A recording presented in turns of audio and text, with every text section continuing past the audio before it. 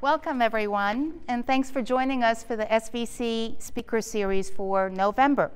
We have a very interesting talk today titled Using Strong Innovation to Develop Profitable Businesses. Perfect topic here at Stevens since we are the Innovation University. I'm pleased to introduce Len Heflich, our speaker today. Len is a graduate of Stevens with a master's in management science, which led him to a stellar career in the baking and food safety industries. Len is president of the board of directors of the Center for Food Integrity, a food safety consultant, and member of the Trace Gains Advisory Council. He is a visionary leader in the global food industry, focusing on risk management, business assessment, development of strategic capabilities, and practical compliance. Aside from his expertise in food safety and the Food Safety Modernization Act compliance, Len excels in leadership, coaching, risk assessment and management, and strong innovation.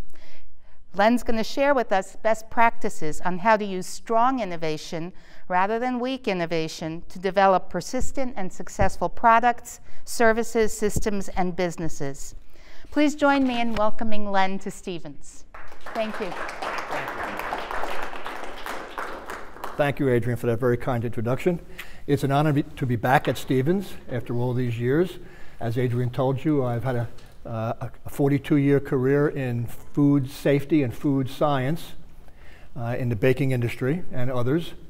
And it's great to be back at Stevens. I learned a lot when I was here, and I applied a lot of what I learned during my career. So it's been a lot of fun. I've been retired now for a little bit over a year, and I'm still applying it. Just talking about baking bread, I bake bread at home almost every day. Still doing experimental designs, trying to figure out best ways to do that. So in addition to my career, I've been a student of leadership and innovation. And those two factors are critical to the success of any organization or company. So we're going to talk about the importance of innovation and how to use it as a strategic tool, as a strategic capability in our companies and in our careers. So we're going to talk about innovation, what it is. We're going to define some different levels to help us understand differences in technique. We're going to talk about how to perform a strong innovation as opposed to weak. And I'll give you some examples. Innovation at its very simplest is change. Well, change by itself is not very good or not very successful. As they say, different is not always better, but better is always different. So if we're going to improve, we're going to make an improvement or innovate, we have to make change. But it has to be a directed change, a purposeful change, not random, not relying on luck and serendipity. Those are factors, I admit.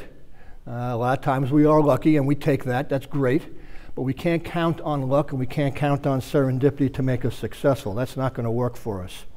In the food industry, I've watched over the past 40 years as the capability to innovate has diminished, meaning companies no longer do the kind of research, basic, even applied, that they used to do 40 years ago when I started in those industries. Why is that?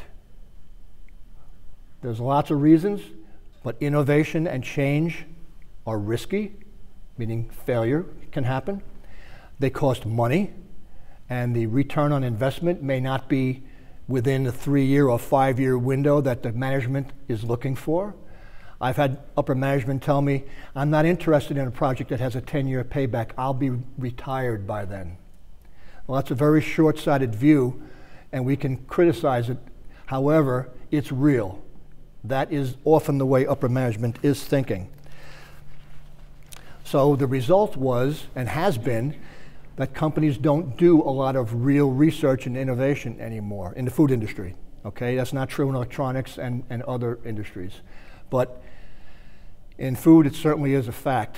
And what happens now is the industry relies to a great extent on their vendors for innovation and new technology. Well, that sounds good, and it works because it reduces cost, it reduces time to implement a new innovation, So those are good things. That's what management is looking for. However, the problem is every company has access to the same new technologies because they're using the same vendors. So now I tell my upper management, you're asking me to compete and you've got both of my hands tied behind my back. That's not a way to compete. We need to be free and able to innovate as we need to. So why do we want to innovate? Well, we want to innovate for change, certainly, but we want to change something that's important, like consumer expectations, customer requirements. You think it's easy selling product to Walmart or Target or BJ's? It's not. They are very demanding. And their demands keep changing because they have to compete. And let me tell you, Walmart especially today is in a fight for its life with Amazon. We have competition. They're changing also. We need to change at least as fast as our competition, or we're going to be left behind. And believe me, catching up is not fun. You want to keep up or keep ahead. You never want to be behind. Regulations keep changing. We need to comply with those regulations, and companies that can do so in the most efficient manner possible have a competitive advantage. That's important to recognize. And cost. Costs are continuously going up, and in many cases you cannot pass them on to the customer or to the consumer. I had a meeting yesterday with one of the bakeries that I advise, and he was complaining about the fact that certain ingredients are going up in price. So they go to Walmart and say, well, we have to take a 2 cent per loaf increase because we have these cost increases that are coming to us from our vendors. And Walmart said, that's a great idea. Maybe you can do that someplace else because you're not doing it here. So they have to find a way to eat that 2 cents. And 2 cents in baking in this industry, believe me, is a lot of money. It's a penny industry. So 2 pennies is a lot. So what are our objectives? And there are many. We want purposeful change. That's the most important thing to recognize, is that we're not just changing to change something. We want to add value to our products or our services. That means cost, it means features, it means function, it means consumer satisfaction or status. Take a look at what companies like Swatch. So most of you are probably too young to remember watches when you had to wind them. Well, they were a pain in the neck because you'd either overwind them or forget you wound them and wind them again, and then you'd break the spring. When electronic watches came out, digital, it was a great innovation, and the consumers embraced it worldwide, to the unfortunate demise of companies in Switzerland where most watches used to be made because no one wanted a wind-up watch anymore. Well, companies like Swatch, Swiss Watch, have done a great job of building back a company by changing the technology so the watches have the same kind of benefits that an old wind-up watch used to have, but they have a motor in them. So they're electric. They're great. And they have some cachet, and they have a benefit that the Chinese watches cannot match, or the Japanese watches cannot match. They're made in Switzerland.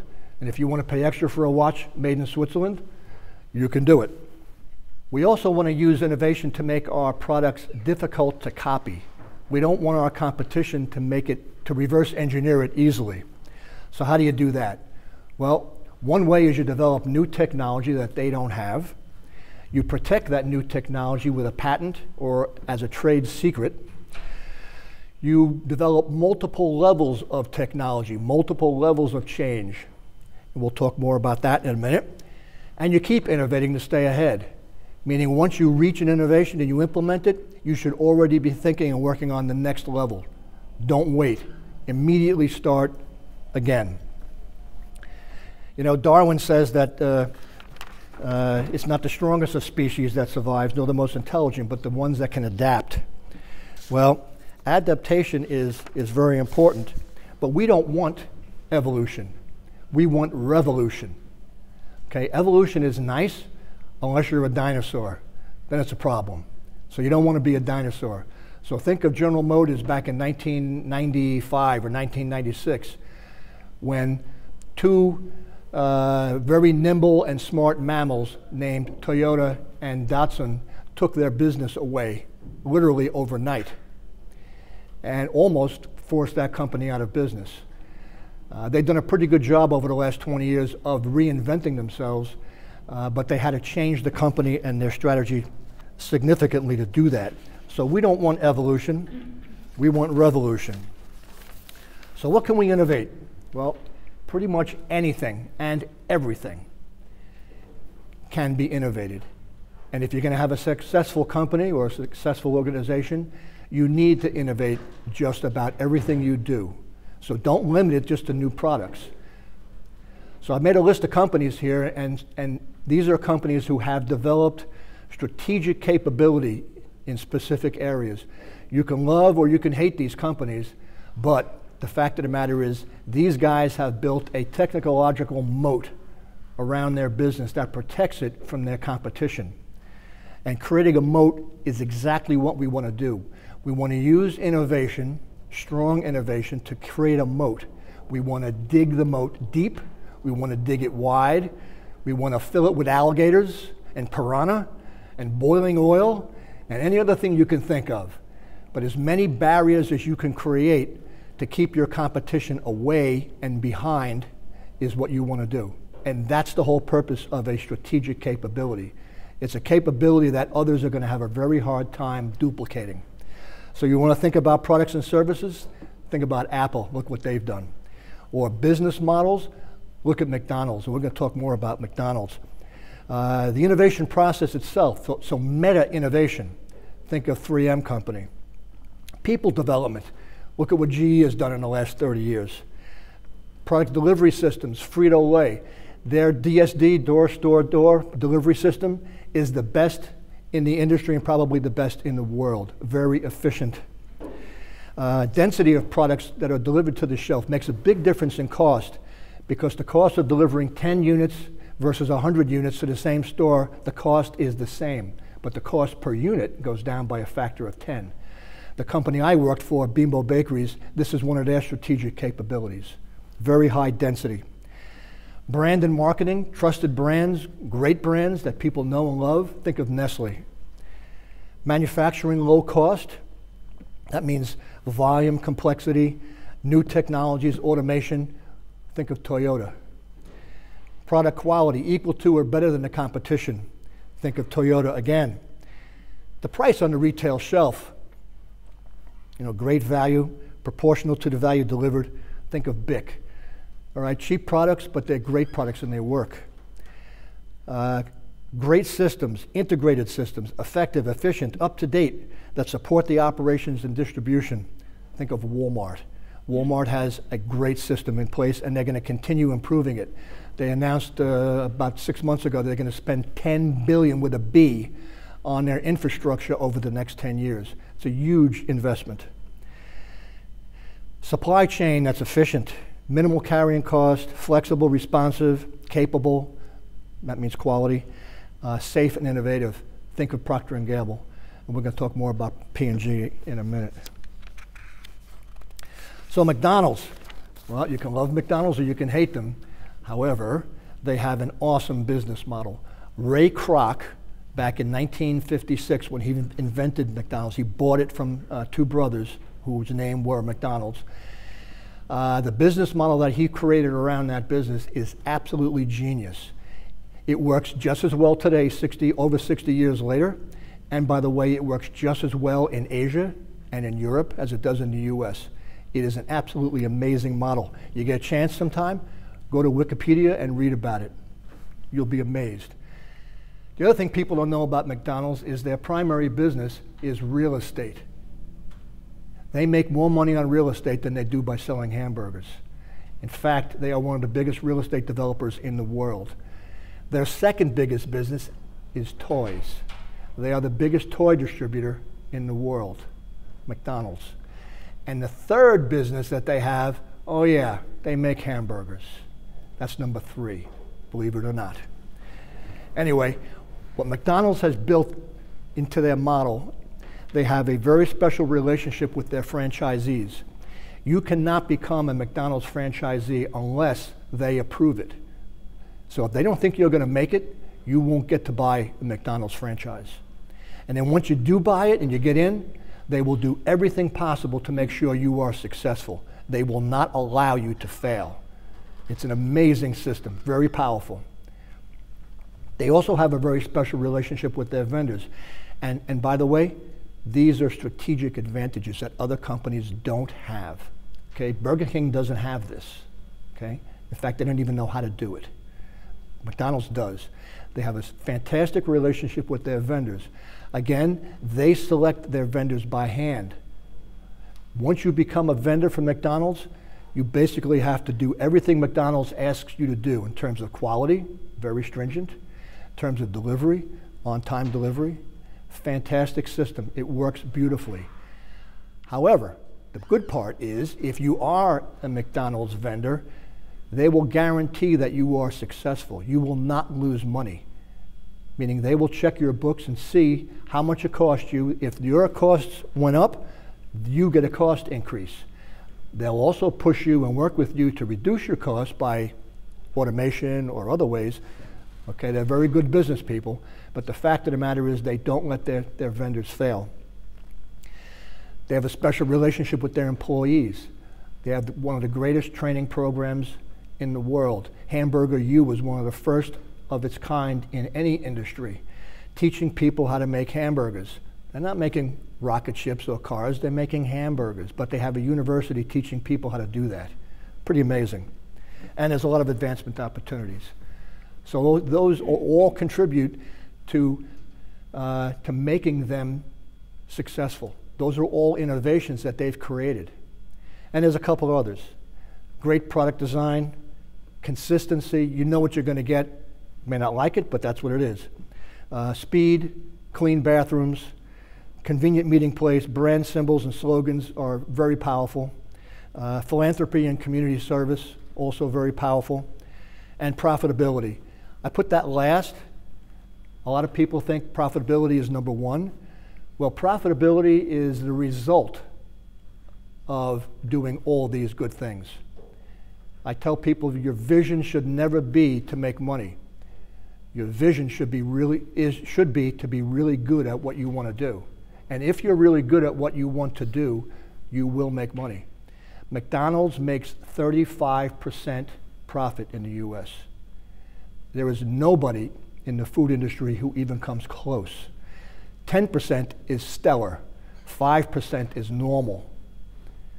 35 is absolutely unheard of, and they've been doing it consistently for 60 years and more. And by the way, Europe and Asia perform at roughly the same level. It's an amazing system they've built. Let's talk about Procter & Gamble, another great business, great company, been around a long time. They are known for great products and great marketing. They have world-class R&D, world-class manufacturing, and world-class marketing. But the real innovation, the one that sets them totally apart from all of their competitors, is their supply chain. They have a fully integrated supply chain all the way from their vendors all the way to the store shelf. So here's how it works. Somebody goes to a Walmart, and Walmart, by the way, is their biggest customer, and vice versa. P&G is the biggest supplier to Walmart. Somebody buys a box of Tide detergent at a Walmart. Those are tallied up at the end of the day. That information not only goes to P&G, it goes to the vendor who produces the ingredients that are used to make Tide. They know how many boxes of Tide sold today in the US. They know how much ingredient they need to ship to the P&G factory tomorrow so that the factory can replace it. That's how just-in-time that system is. There's no inventory anywhere. It literally is just-in-time from the beginning all the way to the shelf. Nobody has anything even close to it. In fact, it allowed them for a 15-year period until 2008 when the financial world blew up. They were able to deliver product to Walmart without any price increases, even though They had many price increases on labor, utilities, taxes, and so on. They were able to eat all those cost increases and not pass any on to Walmart. So you wonder, why does Walmart love P&G? And I don't know if any of you remember the detergent called Whisk. There was a very famous commercial. See, these guys are a little bit older, so we know. Back in the probably 90s, maybe 80s, yeah, there was a very famous commercial about ring around the collar. Whisk was the first liquid detergent, okay? Major technical innovation to develop this. And its own, Whisk was owned and developed by Unilever, by the way. Unilever is a very big and very successful company. Very heavily into R&D, real R&D, still today. Anyway, Whisk was truly a great innovation, and the fact that it was liquid meant you could pour it and you could apply it to the collar of a shirt, scrub it with a toothbrush, and voila, ring around the collar goes away. Powdered detergents can't do that. Okay, so this was a major innovation. Okay, so Whisk just took off like a rocket. P&G didn't have a liquid detergent, so they had to scramble and develop one, which they did. Anyway, Whisk no longer exists. It was sold to Sun Products in 2008, and it was discontinued a few months ago, replaced by a product called Persil. Sun Products makes that. Unilever literally lost the business to P&G. They had the technological innovation. They were way ahead. They had great marketing, all the right bells and whistles. Should have been a great success, should have been a lasting success. P&G took it away based on their supply chain. They could not match the delivery and cost benefits that P&G was able to deliver. And they lost the business. So there's an example of innovation, but it's not product innovation. Okay, it's supply chain innovation. But that innovation allowed P&G to literally destroy their competitor, not just beat them. They wiped them completely out. All right, let's switch gears a bit and talk about levels of innovation. There's many different levels of innovation. Of course, we want to be at the highest level, but it depends on the situation, okay? So I'm going to use an example here of the camera obscura. Okay, it's the original camera. It's a box with a pinhole in it, and typically ground glass or paper on the back, so that the image would project onto the paper or ground glass and you could see it. Okay, no film. Okay, this was not a photograph. You could see it. A lot of the Dutch masters, I think, used this technique to get the perspective perfect in their paintings. But anyway, that's where it all started. Well, a simple innovation is to add a lens. Okay, what a lens does is it captures more light, so the image is brighter and better. Okay, that's an important innovation. I call hyper innovation, which is going further. Somebody added a second lens and made it movable. What does that do? It allows you to focus the image, so it can be at different distances from the camera and you can still focus it. That's quite a nice innovation. Talk about discovery. You know, a lot of things exist in the world. We're not aware of them, but when we find them, they're useful. So silver halide, for example, crystals, when exposed to light, turn black. Somebody, smart somebody, looked at that and said, I wonder what we can do with that. And realized if you ground those crystals really fine and then made a coating of them, you could use it to create a photograph. And that's what happened. So the invention now was to take that observation, that discovery, and embed it in a film on paper, use sodium thiosulfate to remove the unexposed crystals, and you got an image.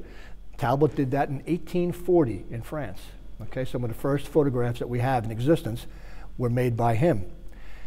Well, the exponential innovation didn't happen until George Eastman came along in 1889, and he found a way to take those finely ground silver halide crystals and embed them in gelatin, okay? And then coat them onto a plastic film, which was flexible, was easy to handle. That was exponential innovation. So he took a discovery, took some inventions, applied new technology, and innovated it. and came up with something that was far beyond what anybody else had. Eastman Kodak owned the film industry basically in the world until Fuji came along in probably the 90s. So it was a very long-running business success. Of course, it's now gone based on digital, but that's life. Again, innovation replaces. Some observations on innovation. We often fail to appreciate the technology that is involved in an innovation. And I use an example, a pencil. Milton Friedman once said that there is no person on the planet who knows how to make a pencil. Think about that for a minute. There's nobody on this planet who knows how to make a pencil. Nobody. There's a person who knows how to make the paint, another one who knows how to make the rubber eraser, another one who knows what kind of trees and how to cut them to make the wood, another one who knows how to make the lead that goes inside, and so on and so on, okay? But there's no single individual who knows how to do all those things. So something as silly and simple as a pencil is actually quite a combination of technology, and we don't even think about it. But think about sewing needles or drinking glasses or eyeglasses or any of those. How many of those do you appreciate or know how they're made? If I took you, I tell people, I'm going to take you, you're a very smart person. I'm going to take you and give you all the money you want. I'm going to stick you in a warehouse, give you all the ingredients, anything you want. You want a computer? You got a computer. Anything you want, you got it. Go ahead and make concrete. You can't do it because you don't understand the technology. So it's important to understand the technology if we're going to innovate. So let's talk about weak versus strong. Okay? Weak, unfortunately, is what most people are practicing today. And it's not going to get you very far, although a lot of people think it's great. Weak innovation is undirected. It's random. It's a black box. We take 10 smart people, we stick them in a room, we slide pizza under the door occasionally, and we lock the door and say, don't come out until you have solved this problem or made this innovation. Well, guess what? If you do that, and you have 10 smart people in a room, after some period of time, they are going to come up with an innovation, or 2 or 3. Will it be the innovation that your business needs? Maybe not. Maybe it'll be something different. And they're not going to learn a whole lot. And it might be easy to copy. Well, that's not going to help us out. We want strong innovation. And strong innovation is directed by a vision. And a vision is an aspirational state or achievement that we want to make. It's aspirational. It's not random. We have a pretty good idea where we want to go. So I'll give you an example. Your business, for some reason, you're in Hoboken, and it needs to go to California to be successful. Okay? We have to go on a journey here. So you take your team and say, guys, how are we going to get to California? We got to get to California. That's what we need. That's what management is telling you. Okay, go innovate and figure out how we're going to get this business to California. All right, you go in your room, lock the door, eat your pizza, and you come up with your innovation, and guess what? You end up in Budapest. Well, Budapest is a really nice place to be, but it's not California. And if your business needs to be in California, then you failed. That's the bottom line. Management's going to look at this and say, well, that's very nice, but it's useless. And think about this. How many times have a bright group of people left a company and started their own company and became a big success? Some cases, billionaires, right? They had a good innovation. There's only one problem. The business where they created the innovation didn't appreciate it, didn't want it, and wasn't going to fund it. It was a failure to them. So that's not the kind of innovation we want. We want innovation that allows us to go beyond the state of the art.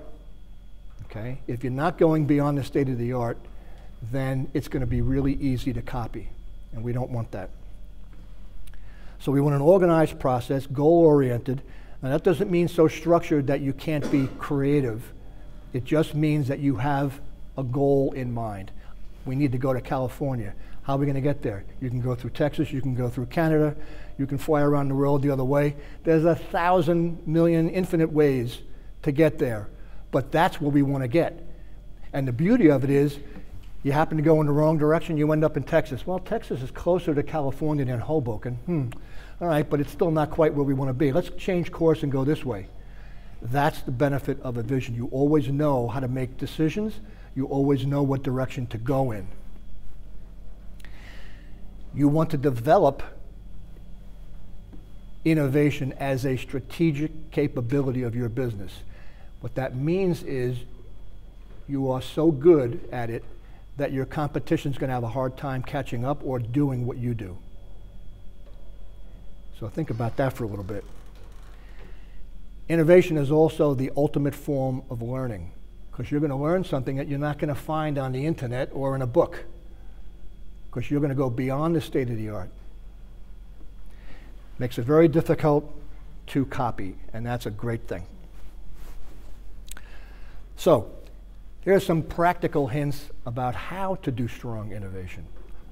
One of them is you want to change at least 4 elements of that product or service. Why 4? Well, if you change 1, any smart person can look at it and say, I know what they did, and reverse engineer it and copy it. Change 2 things. Well, again, a pretty smart person who thinks about it can do it. Change 3 things. An expert in the field can look at it and figure it out and reverse engineer it. Change 4 things. Even an expert's going to have a really hard time, especially if one of those 4 things is a technology that they're not aware of. So you want to change multiple things. Don't just change 1. And I can give you examples in the baking industry and others where people have developed products like the Thomas's English Muffin, for example. I worked on that for many years. Okay? It's a secret. We protect it as a trade secret. It's really not so different from bread and rolls, but it is different. And I can tell you there are at least 4 things different in the process and the formula that will make it extremely difficult for anyone to figure it out. And that's a good place to be, because there's an example of a business that's been in existence for 140 years now, and no one's been able to copy it. So how do we develop our ability to innovate and make it a strategic capability of our company or our careers? I love Dr. Russell Ackoff's learning model. I don't know if he's in operations, well, he's passed away now, but anyway, he was at UPenn, and he wrote a whole bunch of books on operations research. And if you get really, you need something to help you go to sleep, they're great books to read. Very boring, but there are some insights in them that are absolutely, diamonds. And this is one of them, okay? He describes learning as a process that starts with data. Data are measurements or observations, okay? We take those measurements and observations and we analyze them, try and figure out what's good and bad. We look for patterns, we look for trends, okay? And when we find them, we learn something, and we call those learnings facts. Unfortunately, I'm not talking bad about Stevens, but most schools and books teach you facts, okay? They don't teach you or show you the data behind the fact. It's assumed that it's right. Well, the problem with that model is if the data changes, and the world is changing, and data is changing, then the fact is no longer true. So a lot of the things that we take as fact actually are not true, because the data has changed, the world has changed. But anyway, it's very important to go get data, make observations, ask questions, and understand the data. Develop your information. Now take that information and put it together. Integrate it together. And what do you create? You create knowledge. That's a higher level. Take knowledge from multiple fields, multiple areas of expertise, put them together, build a model. And what do you create? You create understanding. Again, a higher level. Understanding is where experts live. Understanding allows you to predict what will happen in areas that you haven't even experienced. You can extrapolate. using understanding. Very powerful. Allows you to go beyond the state of the art. That's why it's so important. And the highest level is wisdom. Well, wisdom is tough to develop. It's a very personal thing. Some people have it, some people don't. It can be gained by hard work. And I invite you, please, to do that. Try to become wise. But become experts. Whatever you do, whatever field you go into, whatever job you do, learn everything you can about it and strive to become an expert in it. Very important. So that's his model, and it's a great model. So we want to develop our ability to innovate. How do we do that? Well, the first is awareness. It's an ability or a skill at identifying problems. I invite you to try this sometime. Write down today, every time you come across a problem. Teach yourself to recognize problems. Why is this important? Because if you don't have this skill, then you just go on doing what you always have done. And it's okay. That's the way we do it. It's not a problem. Well, maybe it is a problem. You know, Henry Ford said if he had listened to consumers, he would have given them a horse that went 20 miles an hour instead of 10. That's innovation. That's what consumers wanted. Well, he didn't give them that. You need a vision. A vision is an aspiration. It's what we want to achieve. Could be a year from now, could be 3 years from now, could be 10 years from now. The time frame is relative. The point is, we have a vision or an idea where we want to go to. Makes a huge difference in your life, makes a huge difference in your company. A vision is the best way to motivate a group of people towards a common goal. Because if people understand the vision, now they can change and modify their behavior to go towards the vision. If everyone is moving towards the vision, we're moving in alignment. And we don't even have to talk to each other. We don't have to plan it. It's going to happen because we're all going that way. Very powerful.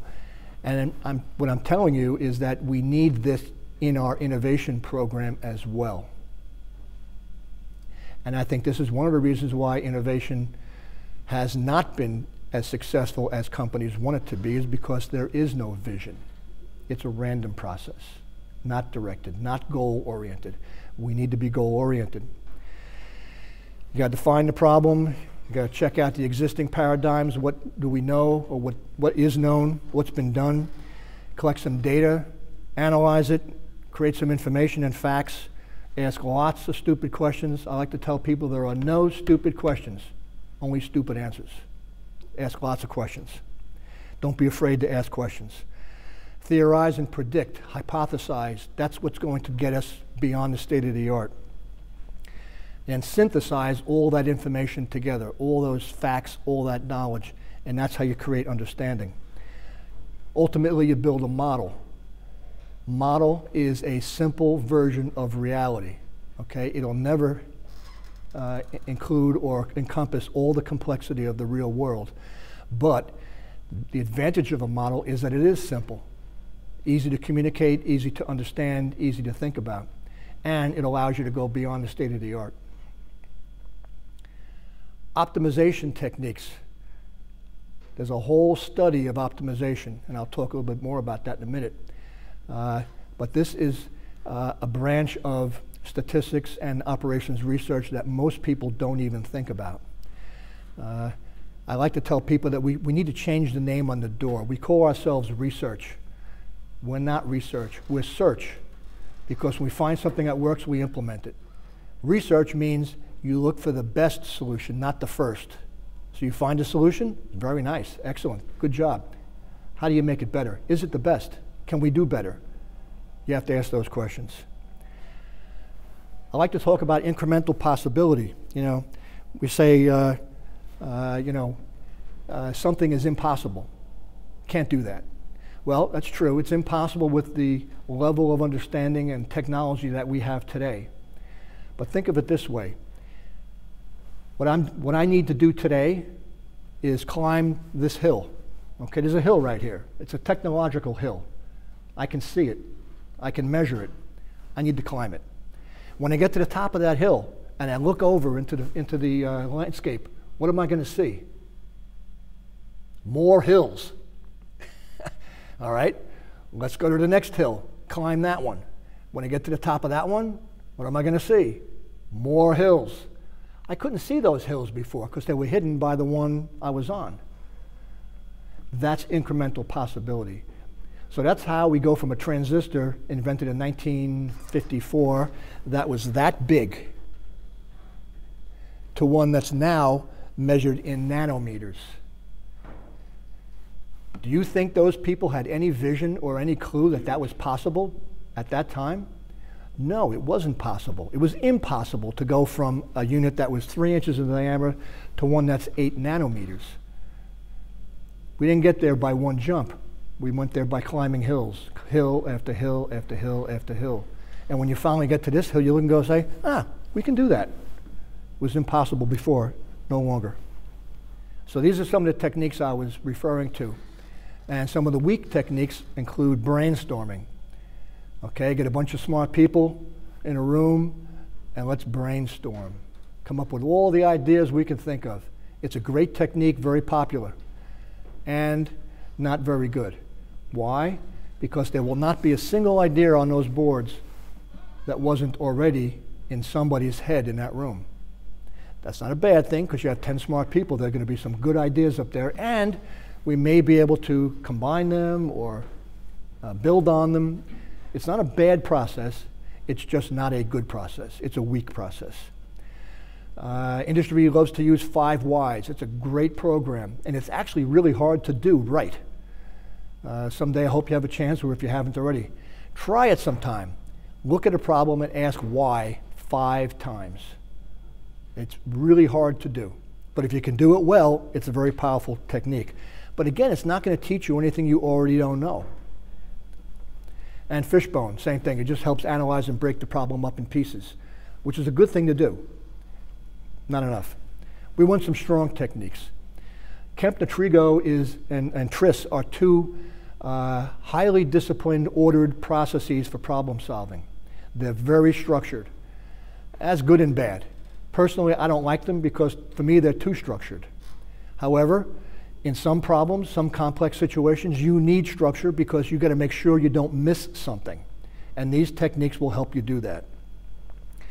Experimental design, theorize, hypothesize, and then go test it. And be careful how you design your experiments. Make sure you do it right and you analyze it correctly. A lot of problems in experimental design is very easy to misapply. Simplex is a hill climbing routine. I invite you to learn about it. It's a lot of fun, it's very powerful, and it allows you to climb any technological hill. If you can measure something, you can optimize it. It's very interesting. But the most important part of a strong technique is that it is vision directed. We have a goal. We know where we're going to go. So, identify the problem. Define the vision, describe the vision, develop the strategy. Strategy is how we're going to do it, okay, how we're going to achieve the vision. It's not what, it's how. Goals are the what. Assign tactics, which means break that big ugly goal up into little pieces and assign them to individuals, give them responsibility and resources and time, and get it done. And then make innovation part of the culture and the strategic capability of the company. Some of the benefits? Well, with a directed process with specific, defined end results, you're going to get someplace. You know, I love Lily Tomlin. Lily Tomlin says, I always wanted to be somebody, but now I realize I should have been more specific.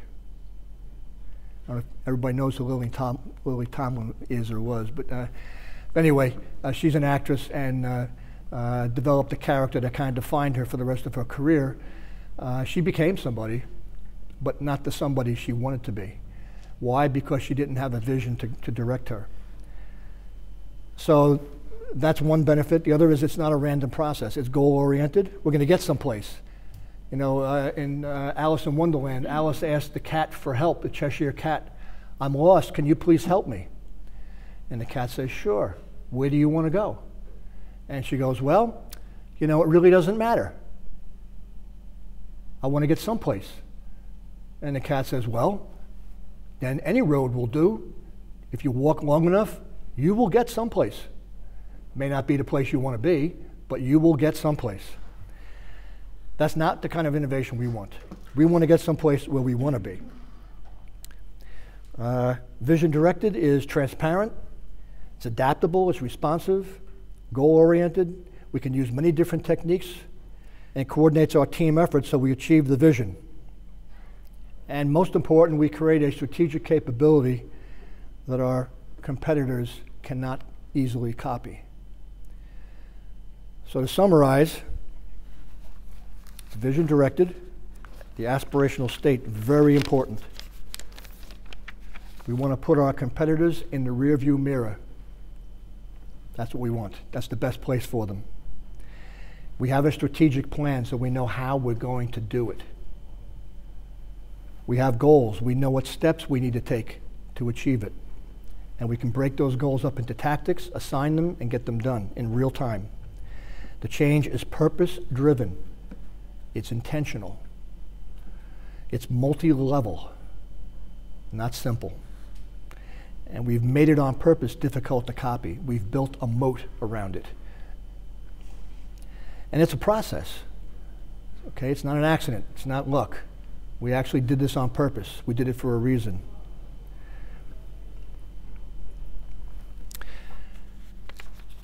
Two most important factors in the success of any organization or business are leadership and innovation.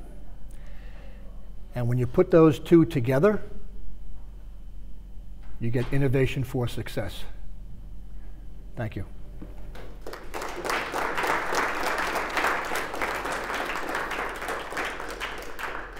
Yes, sir. So, two questions.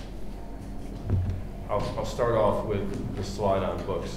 6 thinking hats. I'm wondering something from 1985 and then another one from 1999. I've always found business books to be insightful, but in a lot of ways also being a product of their time.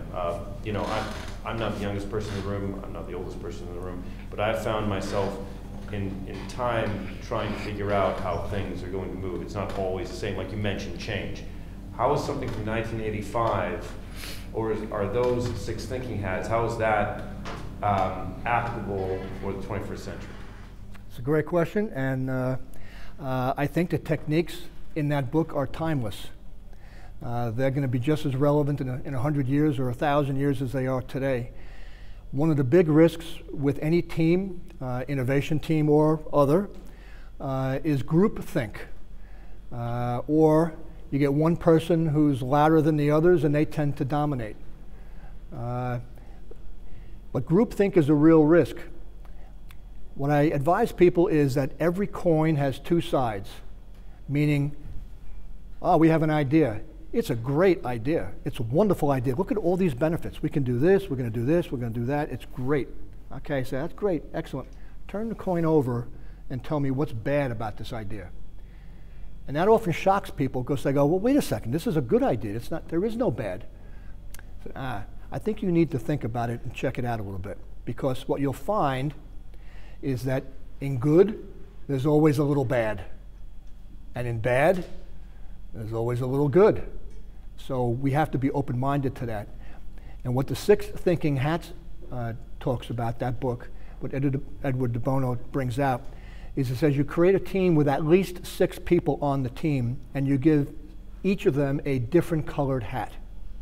So one gets a green hat, one gets a white hat, one gets a black hat, one gets a red hat.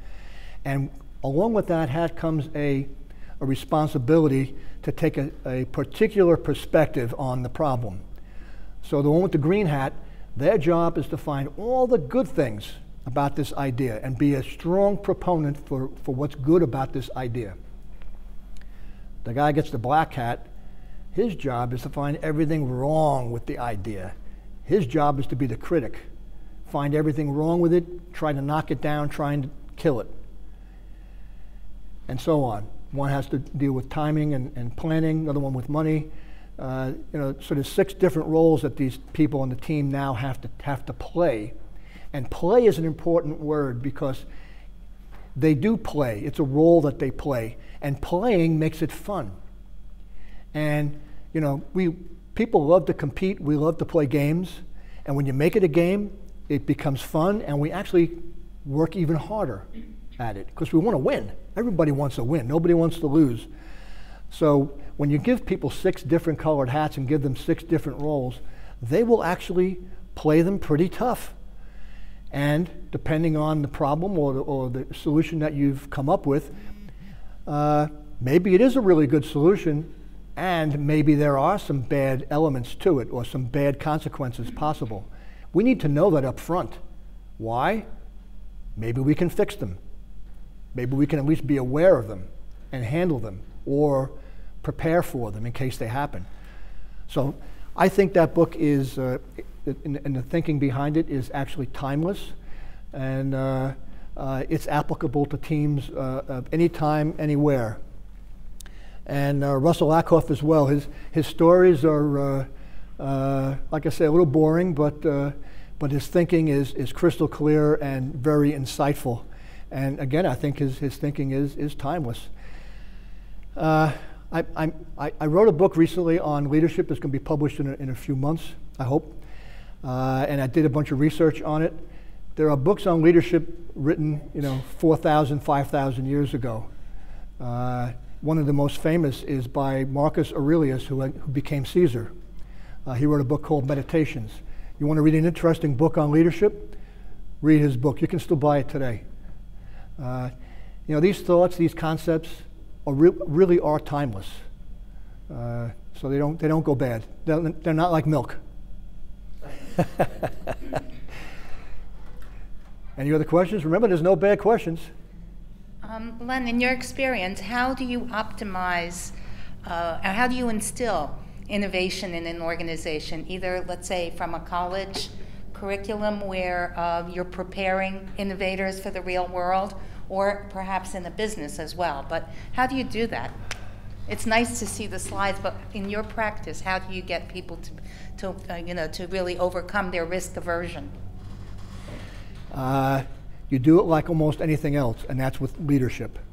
You have to have a leadership. It doesn't have to be the CEO, okay? It can be a manager or a director in a company. But somebody needs to step out in front of it and take the lead, and then be a champion for the innovation or a champion to solve the problem. Champion means somebody who keeps pushing and pushing and pushing and keeps finding ways. As I said before, innovation is risky. There's lots of problems, and there are lots of people in the world today who will do everything possible to find only the bad in your idea and help knock it down and stop it. Why? Well, it wasn't their idea, for starters. It was yours. And maybe they had another idea they would prefer to see go forward. But anyway, innovation and change are risky, so you have to recognize that and be real about it. Do what you can to identify the potential risks and what we can do to manage them and control them and minimize them. And then put a process in place to get it done. It takes leadership. So my question was, you had specific companies selected as the role models, Yep. if you wish, for the characteristics that were desirable, all right? So how did you arrive at those companies? Because what I did not see on the list were the Amazons, the Microsofts, the Apples, Well, Apple was top of the list. Oh, that's true. Apple was. Well, I couldn't put every company up there. And what I did was I picked the companies I thought that had such a clear competitive advantage in those areas that there was nobody else even close. Certainly Amazon has a number of competitive advantages. But they haven't developed their supply chain quite as effectively as P&G. They don't have brands, really, except Amazon, which is a great brand, but they don't have brands beyond that, so they're not like Nestle. They don't develop, well, they are developing products, and they're pretty good products too, but you know, when you think of design, you know, Apple has really done a great job of you know, championing that as a competitive advantage, and they've you know, taken the world by storm because of that. And over a fairly long period of time now, in the electronics industry, it's unusual for somebody to stay top of the heap for more than 5 years. I mean, look at Nokia, look at Qualcomm, look at, you know, keep going. So many of these companies, Motorola, used to own the cell phone business. Today, they don't even sell a cell phone. It's an amazing, you know, change in the competitive environment. You have to keep ahead, and if you let yourself rest even a little bit on your success, somebody's going to come take it away, and that's what happened, I think, to Motorola. Yes, sir. In one of the slides, you said that find a way to do something that no one is doing. So how, like, don't you think it is very tough to find out that something, like, if I have an idea, definitely across the globe somebody would be working on something, same sort of that. So would that affect my innovation or my idea? Okay, the question is, you know, I come up with a great idea, but chances are there's somebody else on the planet, some other company working on a similar idea. Should I be concerned about that? The answer is yes and no. Yes, be concerned. Do some homework. See if you can find out what other people are doing or have done. You don't want to develop something new only to find out that somebody's already done it. That's not a great use of your time and resources. So you want to do a little digging and learn what your competitors are doing.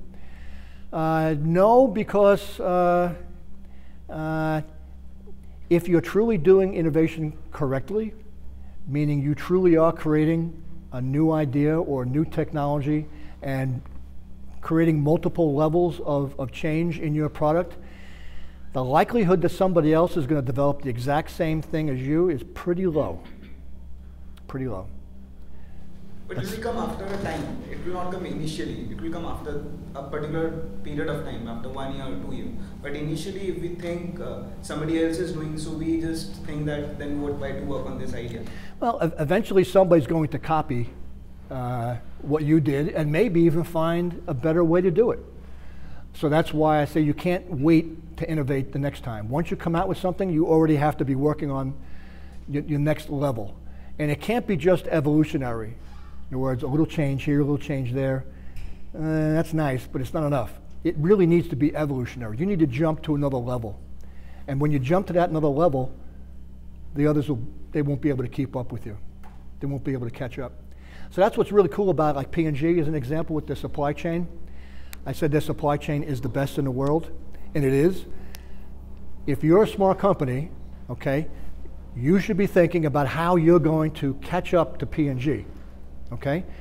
And you should be thinking, in 3 years, our vision is to have a supply chain as good as P&G, right? Okay. You're going to do that. That's a good thing to do. Here's the problem. When you get there 3 years from now and you were greatly successful, you caught up to P&G, you got there. By that time, they've already gone to another level. They're not going to be sitting where they are today, 3 years from now. They're going to be investing the profits that they make in making their system even better and faster. So in 3 years, they're already out here. So another story from Alice in Wonderland. When you're running, Alice is running with the Queen, right? And the Queen says, well, if you want to stay where you are, you have to run as fast as you can. And if you want to go someplace, you have to run even faster. That's a fact. That's the way innovation is.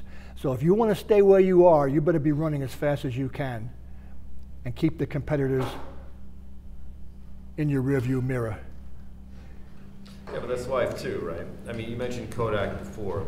So that's an interesting example. I mean, it's prescient in my mind because that only happened, I mean, that went belly up, what, 7 years ago, something like that? I mean, there's a famous conversation I read about where just add to what you were saying before. They hired print guys as their CEO and the C-level suite. Somebody said, hey, we could either do digital or we could do print. And there was a famous conversation where the CEO with all his guys around the table said, I know one thing, I know print, we're doing that. And the rest is history. And that entire city is dead because of it. There's like, I forget how many acres and acres of like processing plants there now. But it's an amazing thing. That's life. That's the life cycle of a company. Maybe it's shortened, but like you said, it's vicious, it's fast, it's mean. So move. Another really simple example is the beverage industry. When they first came out with diet sodas, they made a lot of money on and Pepsi made a lot of money on their soda, okay, and their beverages. They assigned a group to develop the low-calorie or diet products. Initially, they were small selling and expensive to make and distribute, and they were cannibalizing the other brand. They made less money at that time on the diet products than they did on their regular. So if you're top management in Coca-Cola, your job was to kill that diet product because it's taking away profit from the company, okay? But that's a very short-sighted view because either they were smart enough or whatever, but 20 years later, today, those diet products now are becoming the majority of the business, and that's where they make a lot of their money. It flipped. But initially, that wasn't the case, and they wanted to kill those things. Same thing happened with light beer. Yeah, they wanted the management in place wanted to kill those products because they were reducing the profitability of the company. But anyway, if you take away one thing today, please, the combination of leadership and innovation, applying good leadership to innovation. In other words, not allowing innovation to be a random process. It needs leadership. It needs a vision. It needs a goal. If you can do that, you can innovate and have some success. Otherwise, you won't. So just take that away. Innovation requires leadership. Thank you. Thank you.